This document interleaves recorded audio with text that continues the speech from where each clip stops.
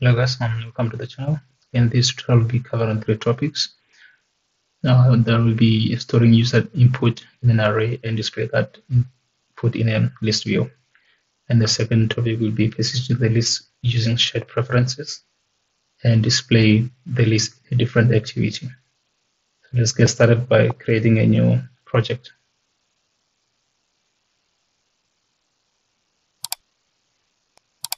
Okay, this will be our project.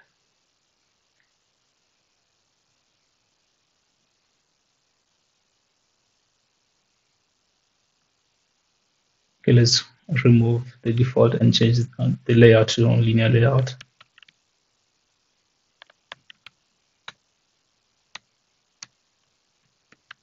So first we're going to add the edit text, give it an ID of text input. Then I'm going to add a button.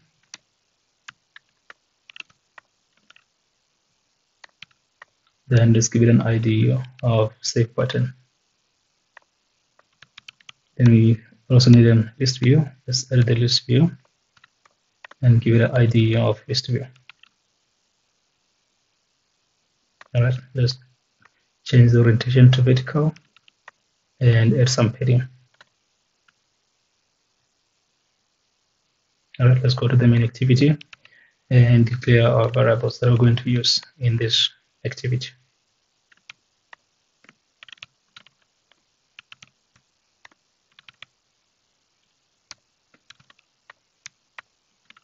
So we're going to have the button, text input, list view, array list, and array adapter.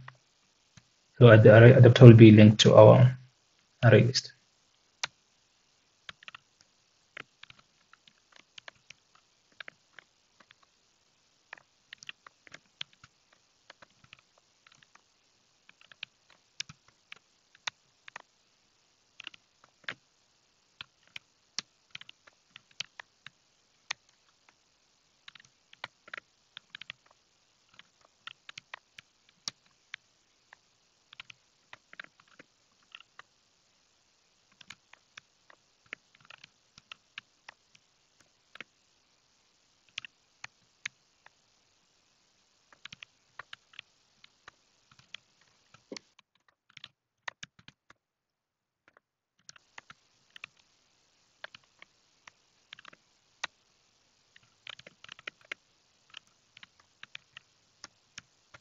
Then we're going to set up an on-click listener. When you click on the save button, we're going to add the item into the array.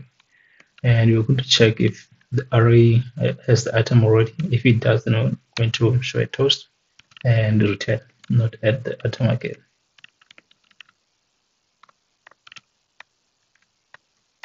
Then again, we need to check if the item is empty. Then if the text is hello empty, we're going to do the same thing. We're just going to display a toast and return.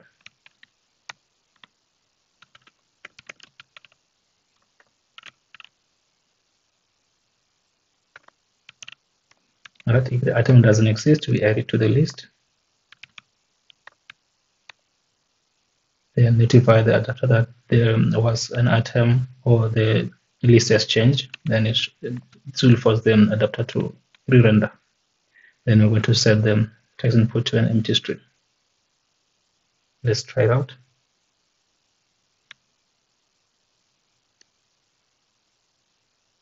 It seems to be failing. Let's complain about the SDK. So let's change this one to 33 and run again.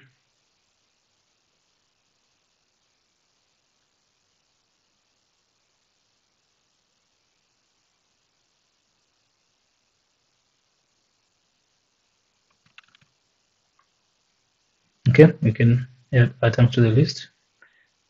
All right, cool. So the next step will be persisting the data using the shared preferences. So we're going to declare two variables here, our two constant variables, the shared preference string and shared preference key.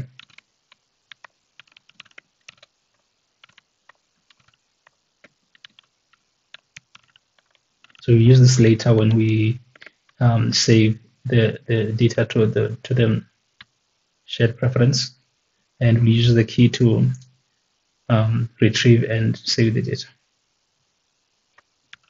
So we need to create a new method here called save data. Then here we need to declare our shared preference. I'm going to use this our constant and set the mode to private, which means that only our app can access the shared preference. Then we need an editor here as well.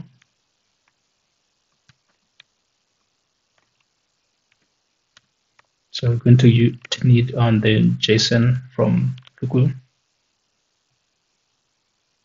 Now let's add it to our dependency.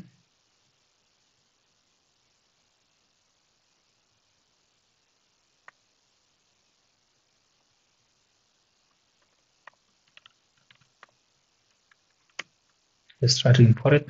Seems like it doesn't want to import. We might have to manually import it. Okay, let's go up and import it manually.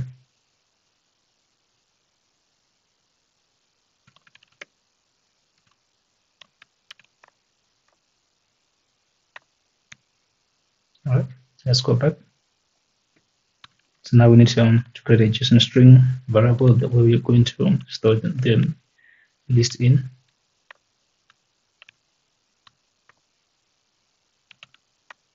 To reference our items.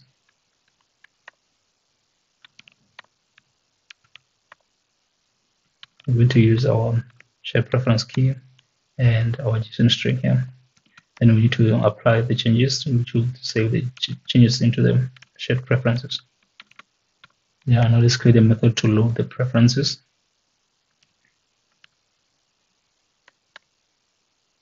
I'm just going to copy the same code.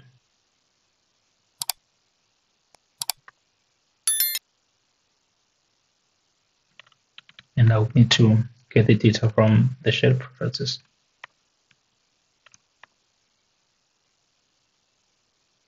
Actually, I need to use sp.get string, and we're going to use our shared preference key here and add an empty string as a default value. So if the value is empty, we're just going to return. If there is a value, we're going to try to convert that value into ArrayList using the type and the type token. Okay, seems like it's failing to import again. Let's go up and import.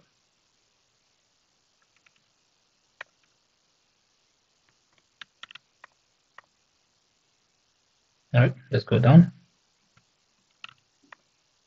So we'll be in ArrayList with type string. And we're going to get the type. And now we're going to add the values from the shared preferences into our items. Right, that's it. Let's go up, and well, when we add the data, we need to save it to the shared preferences. So let's call the save data method here. All right, so we also need to load the data when we first start the application. So let's call the load function here. Let's restart the application.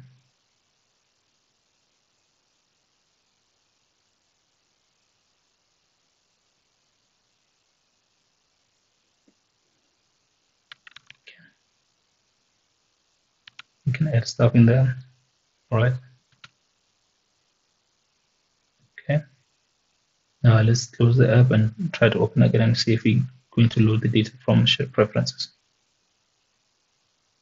Okay, can load the data from shared preferences.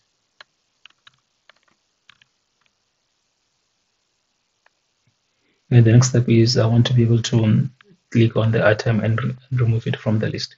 So I'm just going to add an event listener here, and based on the item that was clicked, we're going to remove it from the list. So we're going to show a model with two options, to yes and no.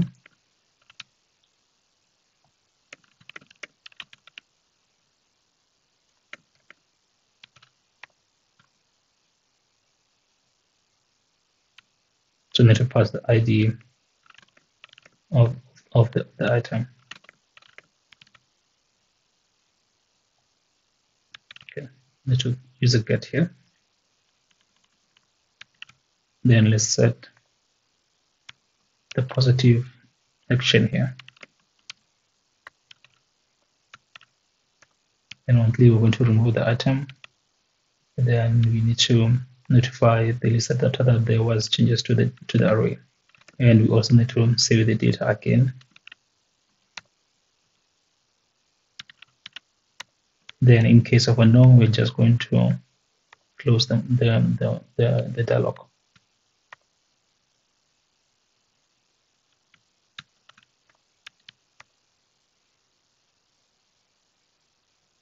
All right, let's try and see.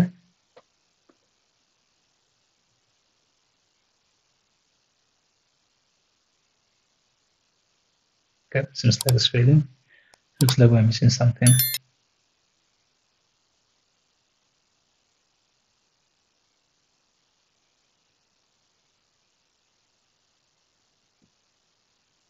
I'm not sure what I'm missing here. Oh, okay.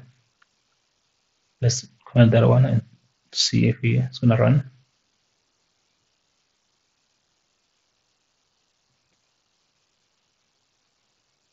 Okay, still failing. So it's complaining about an index that is out of bounds. Okay, we have two variables with the same name. So let's change this one to P, and let's see if it's gonna run.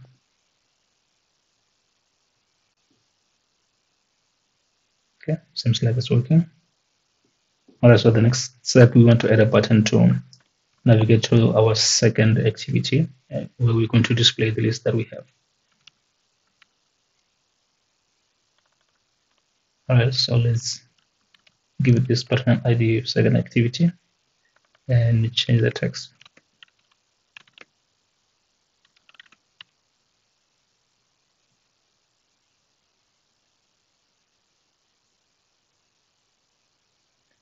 All right, so let's add the new button here.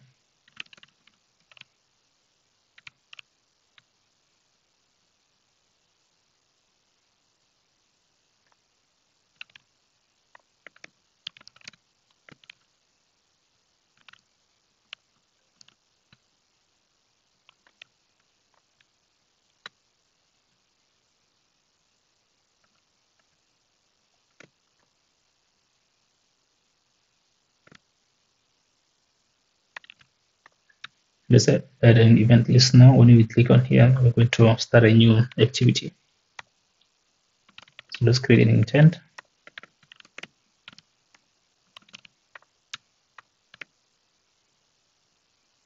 Okay, let's pass our main to activity class here. It doesn't exist, we'll create it after this. Let's start our activity by passing the intent. Then create a new empty activity.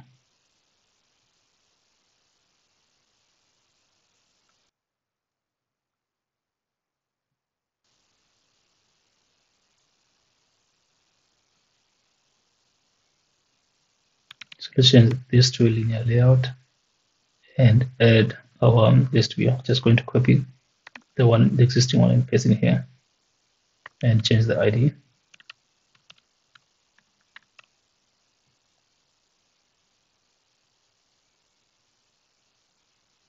So let's copy the variables from here because they're going to be similar.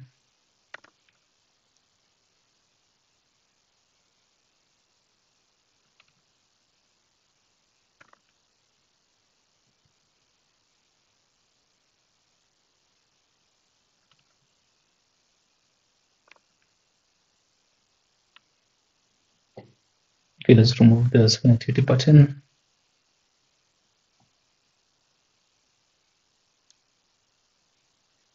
Now we need to copy the load data method and paste in here.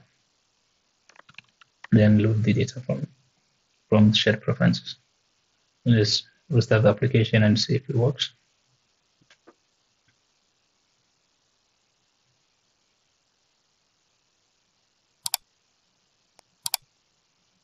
Seems like it's crashing. I can find something. Okay, let's just have a look here. Let's comment this one out and test again.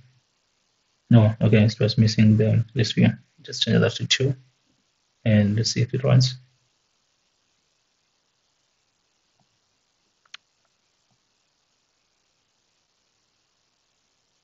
Okay, now let's restart the application again.